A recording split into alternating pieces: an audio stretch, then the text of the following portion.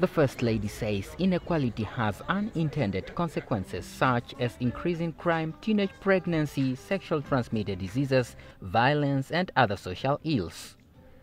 Inequality is hidden by statistics because the reality of inequality surpasses economics. It goes into the social fabric of our societies. It informs fatherlessness, where men are making babies and literally running away. And a boy who is raised in the absence of his father. The biggest inequality, Kirsty said it, is the lack of love. Geingos says although Namibia is a country with a diverse culture, the people should remain united by a common struggle of economic emancipation. She called on all Namibians to adopt a notion of conducive dialogue where everyone's opinion are respected, especially on burning issues such as inequality and its consequences. Any nation that dehumanizes anybody is setting a foundation for great evil to happen.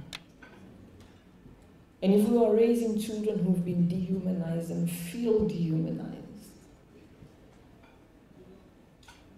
we're raising the time bomb that we are going to live in our own generation. So we've become resistant to ideas that we do not like. In Namibia, unlike South Africa, Tembeka, our race relations are better.